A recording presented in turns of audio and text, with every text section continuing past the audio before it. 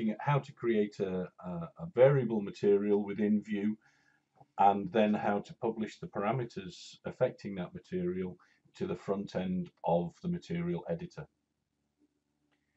A complex example to start off with, where you can see we have all sorts of sliders and controls related to the rock scene within this scene.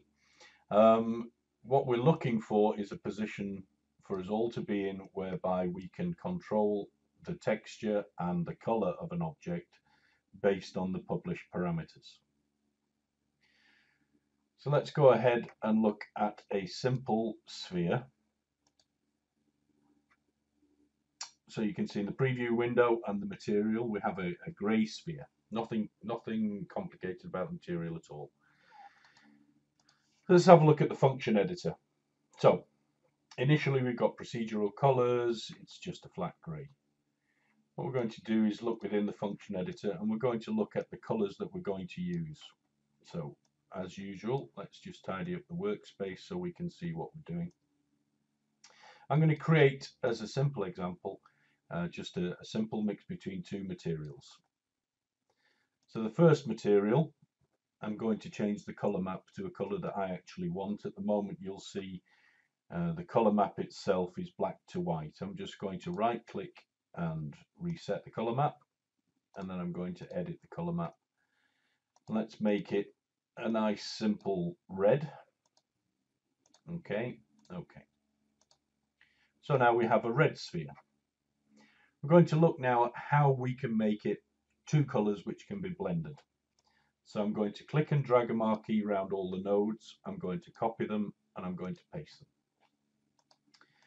Let's edit the color map for this one. The color map, again, we will just make a fairly simple color, but this time we'll go blue. Okay. So now we want to find a way of blending these two colors together.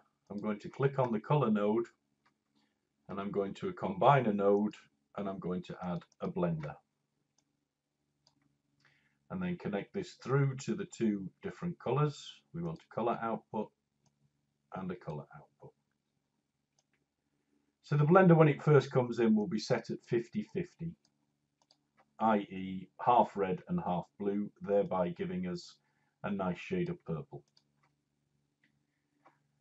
So at this moment in time, nothing's changed at the front end of the material editor. It just is what it is.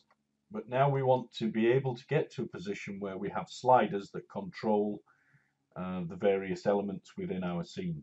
So the first thing I'm going to do is I'm going to click on color map, and I'm going to go down to where it says color map. I'm going to click it, and I'm going to click publish parameter. Let's have a look at the options within the publish parameter editor. So we have a name, the name of what this particular node is. So we'll just call it color 1. And the group, you'll see why the group is important in a moment. Let's just call this colors. Okay. So I'm going to go to color 2. I'm going to publish that one. And this time I'm going to call it color 2. But leave it within the group of colors. Okay. Let's go to the front end of the material editor and see what difference that's made. You'll see now there is a new tab that says publish parameters. And you'll see at the moment we have color 1 and color 2. Now this means we can edit from the front end of the material editor. This means we don't need to access the function graph to be able to edit. Obviously, what we would like in an ideal world is to be able to blend the two colors from the front end. So we're going to click on ratio. We're going to publish that parameter, and we're just going to call this blender, and we'll make a new group, blender. Okay, and again we can see something's happened because ratio has now turned green, which should mean in the function editor, material editor at the front end, we can now see that we have some published parameters. And there we go. So now we can fade between red or blue, or anywhere in between. So if you pop it down to 0.5, we should end up with a nice shade of purple. Now obviously that's a very, very simple material. Let's look at a slightly more complex material now. I'll just change cameras. So we're now looking at a stone. Let's look at the material and see how complex we can make our material. So on the variable rock and the published parameters, we now have access to a variety of different functions. We can blend colors, and we'll see in the preview when it refreshes, we've now changed the color. We can blend between colors 1 and 2 and 3 and 4, but we can also blend the displacement types and the highlight types. Let's have a quick look at the function editor. You can see what we end up with. Don't be put off by this, because if we look at this, the structure is just basically what we had before. We have 4 colors which have been blended and then blended again, because the blender only handles 2 inputs. So I've blended colors 1 and 2 and then 3 and 4.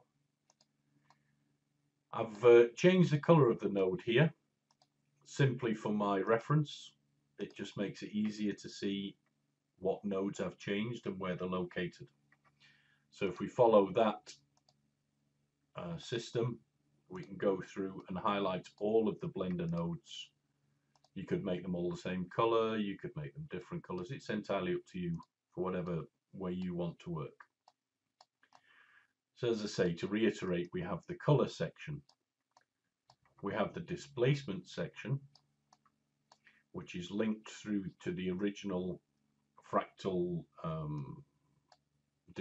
dispersion of the colors. And I've just added a few extra little bits here and there that control the highlight color, which have all been transferred to the front end. So we have published parameters that we can adjust and mix between different rock types. One last quick example, which is the moray eel, where the material has been based upon bitmaps or image maps. So you can see here again, pretty much the same as the rock in many ways. We have our color section where we are flicking between different color schemes, spots, etc. But I just added a secondary set of nodes here which control the stripiness of the moray eel. So we can blend between all of these different functions to effectively change the color of the moray eel. I hope you found that useful. Please feel free to comment via social media. Thank you very much.